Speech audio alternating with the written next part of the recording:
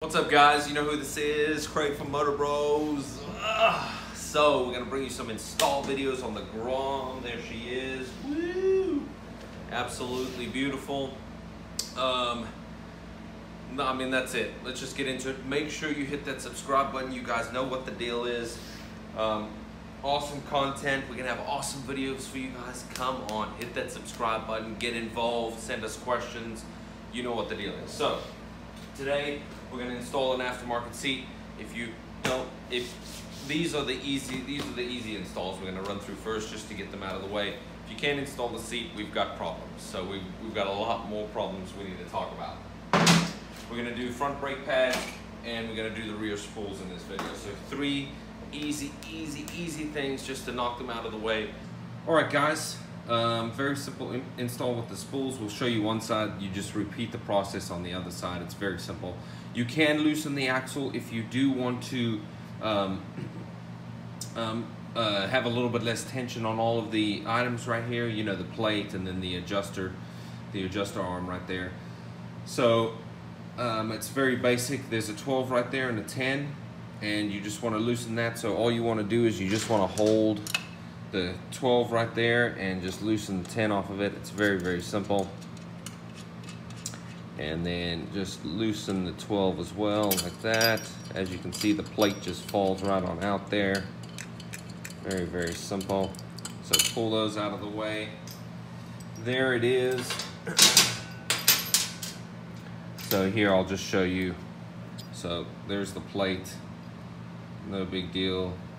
And then there's the 12 and the 10. Very, just very easy. All right, so you get whatever spools you have. They'll have a base plate, or they'll already have the spools attached. But these are nice ones. They come with, they come with the base plate there. So you just want to put that in there. And if you haven't loosened the axle, there will be a little bit of tension because nothing's really loose. But just put them in, make sure they're in, and just tap them a little bit. No big deal. Be real gentle. You don't want to, you don't want to mess anything up. But it just is that simple. There it is, nice and flush. So what we are going to do is we are going to replace the 12 and the 10 right there with a lock nut.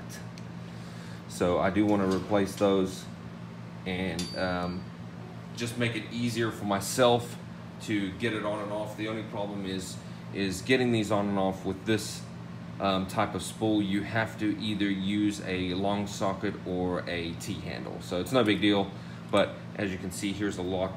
There's the lock nut right there. So it's just a very simple way to make sure that it does not come off, and you don't have to have two nuts on the end of it. So it's just very simple. So there it is. Put a little bit of power to it, and that's it. So your base plate's installed. It's very simple. If you do have the same spools as me, you can here are the other pieces. There's the spool, and then obviously the bolt and the spacer. So put that sucker in there. I'm going to use blue Loctite. Just blue Loctite a couple of these threads right here. Obviously I do not want this to come out. I want it to stay in there forever. Until I crash and need another one, you know how it goes. So make sure, put that over, and there it is. So, and that's it. Give it a nice little, and it really doesn't get any easier than that. It's ready to go. Just repeat the process on the other side. The reason why we did replace these two is because we don't have to deal with them. Sometimes they can strip out, and it's just easier when you have one nut on the end there. And make sure it's a lock washer nut. You can also safety wire your spool to the swing arm, however you guys want to do it. With these, they do come with a lock nut that goes on the bottom right there, but if we ever get into trouble with racing or anything like that, I don't want to have to go underneath here to loosen the nut. To loosen this little bolt. and we might forget about it, and yeah, it's a hassle. So that's why we've gone with one lock knot right there, and that's it. It's so simple. You guys shouldn't have any problems with that. Just repeat the process for the other side, and you've got your spools, and it's good to go. Okay guys, next install is the seat. This is very simple. I'm not going to spend a lot of time on it, so it is just very easy. All you need to do is put your key in. Very simple. Unlock, pull the stock seat off, grab your new seat, and slide it from a rear position. It's very simple, and that's it. In it goes. That's the easiest install you'll probably have on this motorcycle. Okay guys, so we're gonna do the brake pads. This is also another very easy install. So you do want to loosen these two number 12s in order to remove the caliper off. The other thing that you do want to do is you do want to do this first. So do this part first. This is the clip that holds the pad in. Just loosen it. You don't need to take it all the way out. Just loosen it because it can be kind of tight. So loosen it a little bit. I'm not going to take it all the way out. And then just remove these 12s right here. So very, very, very easy. All right, so now that you've removed that, here comes the caliper off right there. Here's the pin that we loosened. As you can see, it holds the pads in place right there. If you do want to make a mental note, look at the pad that goes on the outside. It has like a catch arm that goes around here. And then the inner pad, it's kind of hard to tell, but there is a little arm that goes underneath this little plate right here.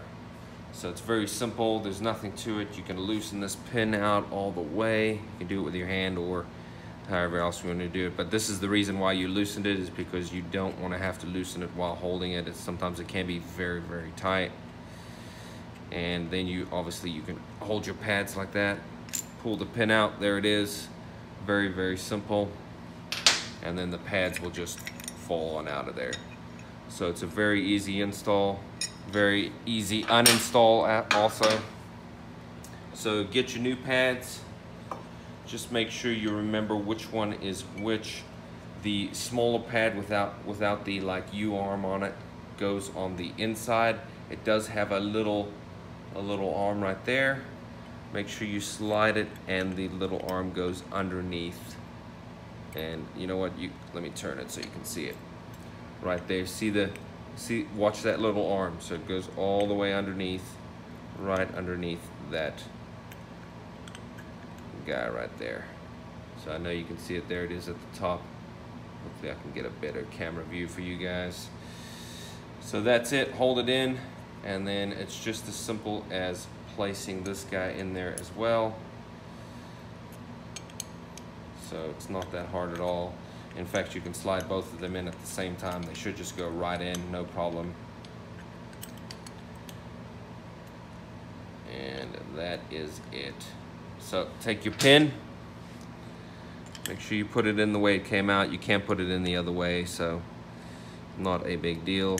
Make sure the pin goes through the bottom of the pads,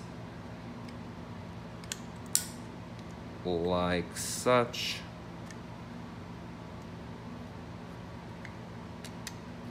There it is. You might have to put a little bit of pressure on the pads, as I'm doing right there with my thumb, just pushing them in place.